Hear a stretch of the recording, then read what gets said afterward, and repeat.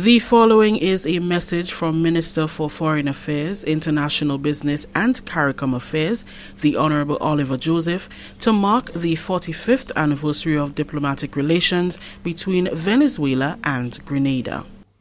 7th April 2022 marks 45 years since Grenada and Venezuela established diplomatic relations, followed by resident embassies in each country.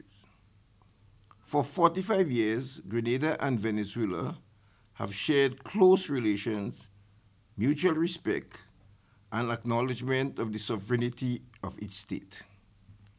We take this opportunity to express our gratitude to the government and people of Venezuela for the technical cooperation that has brought tremendous socio-economic benefits to the people of Grenada, CARICOM, and Martinique.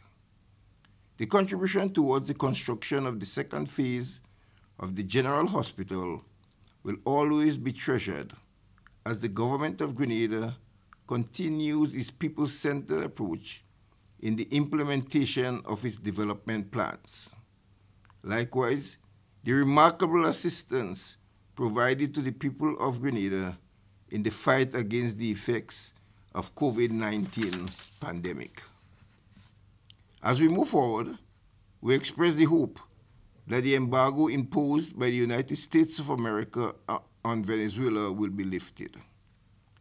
Grenada anticipates further collaboration, not only at the bilateral level and through ALBA and CELAC, but at the multilateral level as we face many challenges together. The preceding was a message from Minister for Foreign Affairs, International Business and CARICOM Affairs, the Honourable Oliver Joseph, to mark the 45th anniversary of diplomatic relations between Venezuela and Grenada.